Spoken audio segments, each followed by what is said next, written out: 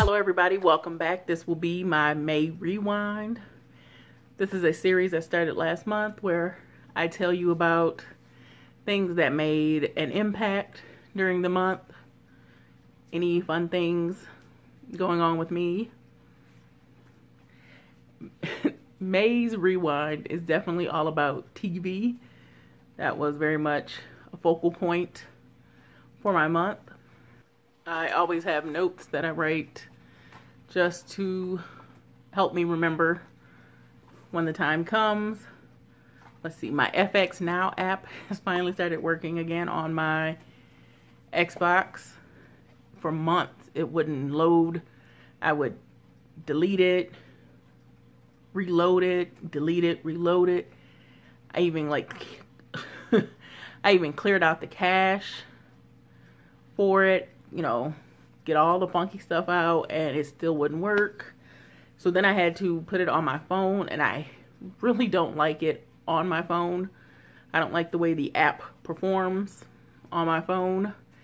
So I gave it a whirl and decided to try it again because Archer was coming back, and it actually worked. So I'm very excited that I get to watch it on my actual television screen. And that very much coincided with Archer's return. And this is the second season that Archer has done, like, capsulated seasons. Because last season was like 1920s noir. This one is, what, after the First World War in Paris. But we started to get these capsulated episodes after, spoiler, Woodhouse. The man who voiced Woodhouse, he passed away. So they continued that theme into the show. But I really do love Archer. I think he's so funny. Plus, I love H. John Benjamin, who does the voice of Archer. He's also Bob Belcher. He's done several other voices. Elementary's back with Sherlock Holmes and Joan Watson on CBS, and they were picked up for a 7th season for next year. So I am very, very excited about that because it was very much on the bubble if it would be picked up again. But I think it's just such a solid show. So, and Johnny Lee Miller and Lucy Liu and the rest of the cast, they're so great. So I'm very excited about Elementary.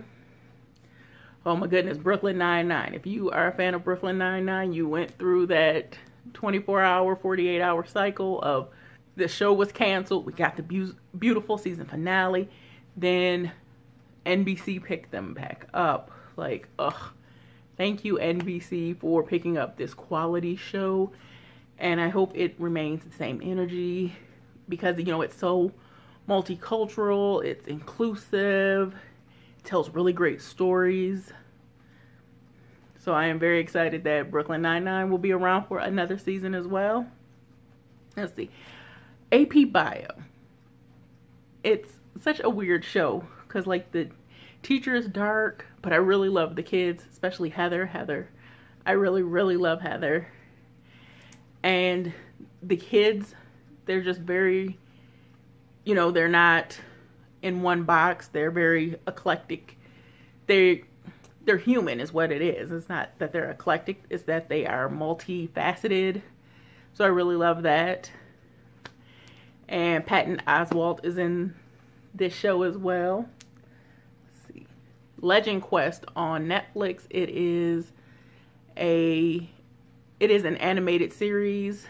It's, I want to say Mexican. You know, it pulls a lot of stories from Mexican lore with witches and Quetzalcoatl and all that. Because I didn't want to mess up the Spanish word for witch, so I didn't say it. But I really enjoyed it. The character, I don't know that he felt, I don't know, authentic enough, I guess. but he had a grandmother, and even like the friar from the church, he wasn't, I know I was looking for a more Latinx cast type of thing. Baby Daddy, that show is off the air. It's been off the air since last year. I've been binging it on Netflix. I have 2 seasons left. I really do enjoy that show. I just never got around to watching it when it was airing, but I'm really, really enjoying it right now. And also another Netflix show is Unbreakable Kimmy Schmidt. I love the theme song. And they showed the first 6 episodes of this season, the 4th one. And there will be 6 more, I think, sometime next year. And there is talk of a 2-hour season 5. So it'll be a movie and it will tie everything up. So that's really cool. And these first 6 episodes, like, they were really busting down what Kimmy has felt, you know, being part of that cult for so long. You know, she was kidnapped. Oh my goodness. Let me stop talking about this show. If you haven't seen it, go check out Kimmy Schmidt. She's a great character. They have really great characters. I love Titus. Titus Burgess plays Titus Andromedon. Ugh, I love that character and I love the actor. Such a good show. I watched a couple movies. Clerks from 1994. That one was kind of like grainy, black and whitish, and it definitely felt like you were in real life and you were just watching somebody's stupid decisions in life. But I enjoyed it. Then I watched the live action Jungle Book from 2016. First 15 minutes in and I was already crying. Like, I was into that movie. I wasn't sure how I felt about live action. I mean, I know I want to see the Lion King one when it comes out, but I didn't really know how I felt about the live action. I still haven't seen the Beauty and the Beast one. But the Jungle Book live action, that was a really good one. And it's no longer on Netflix, but I have seen it in the guide for like TBS or TNT or something. So it is on cable. Alright, so I have 2 music mentions. Childish Gambino's video for This Is America. He had performed Saturday night, Saturday dance, Saturday something. And This Is America on SNL when he performed.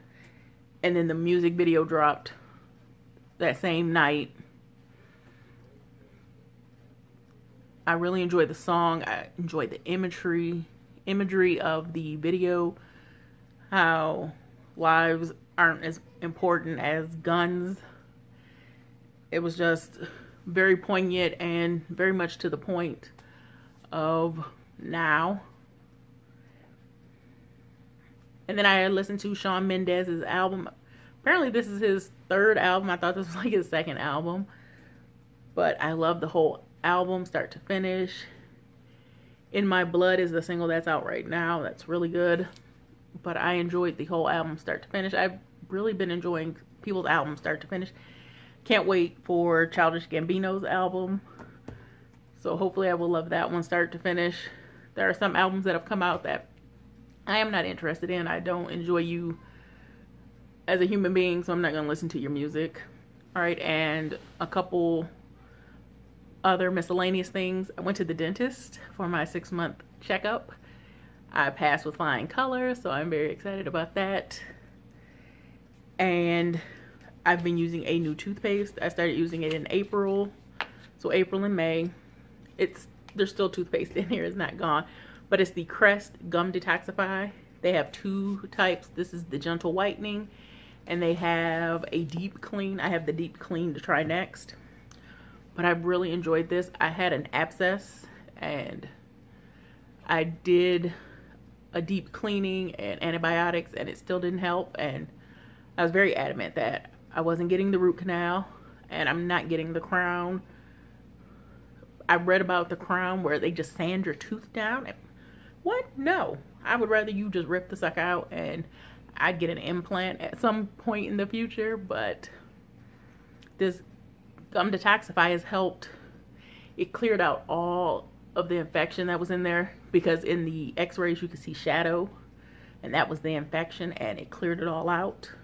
I have like a little bump, but it's self-draining type of thing. But that gum detoxify was really helpful. And I'm not saying it's going to save all your dental issues, but if you do have dental issues and your gums aren't as healthy as they could be, this is a product to try. It's $8 regular price, but a lot of people have been putting it on sale, and there have been coupons, especially the electronic coupons or digital coupons from Myers or Kroger. And a big accomplishment for me was hitting my monthly writing goal. I haven't done that in a while. So I hit over 12,000 words this month. Well, in May. So I was very excited about that. I hit my monthly goal. I haven't done that, I think, in over a year now. And now I will show you the palettes I used in May.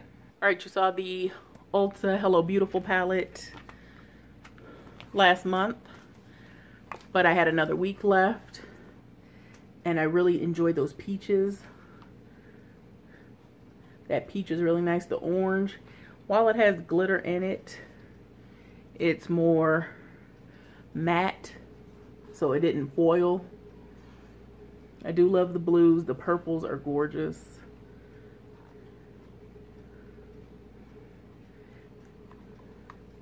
That's really what I was using. Oh, and then over here, this gold, it's powdery.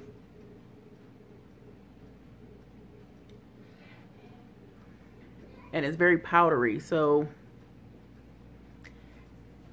it just really blends away to nothing. So I just took some and put it in a little travel size lotion to see if it would give me any of that glitter, and it did. It gave me a really nice sheen to the skin. So I really enjoyed using it that way, because if something isn't going to work for your eye, but I was able to find a way to make it into the shimmer, which is all the rage for summer. So I do enjoy this palette. I do enjoy Ulta's formulation of most of their eyeshadows. Then the next one I used for 2 weeks was the Kat Von D Saint and Sinner eyeshadow palette. Got this one for Christmas.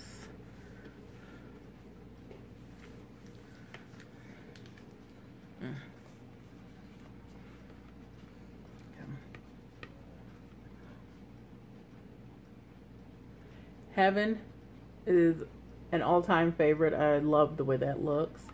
So I've used the purple, which is Exorcism. I've used the yellow, which is Relic. I didn't use the red. I used Exodus, which is this lime green. I use that as a matte in the above the crease. That blue is gorgeous. That's Ministry. Vestment is that green brown shift. So I didn't really touch that too much because I have one of those from Urban Decay that I like too. And I used black and then I used Absolution, the white up here, as a topper, just to give a little glitter to some looks. I even used Sabbath, the black. That, I tried to do a black smoky eye. That is not a look for me. I was having technical difficulties trying to get that one worked out. Ashes is really nice to wear all over. Even though it has glitter, it's more matte with glitter than a shimmer. Worship is a nice foilable eyeshadow. So I'm really pleased with the colors here and what I was able to do with it for the 2 weeks. And then the last palette I was using was from LA Colors, their CP124 Lively. Got this at Dollar Tree a while ago. I do have a picture, and I will insert that now. And this is what it looks like after 2 weeks. The purple is gone because it's dry. I was able to put a lot more work into the white because that's my inner corner. I was able to hit pan on this goldy color because this one's more bronze over here, and I did get to put in a little work there. I didn't touch this lilac one, and I was almost done with this one. A few more days and it would definitely be done. I was using that to darken the outer V. Alright you guys, so that was my May rewind. I hope you enjoyed. If you did, please hit that thumbs up. If you haven't subscribed, please do. I would love to have you. And if you've already subscribed, thank you very much. I want you guys to be safe, be well. Peace.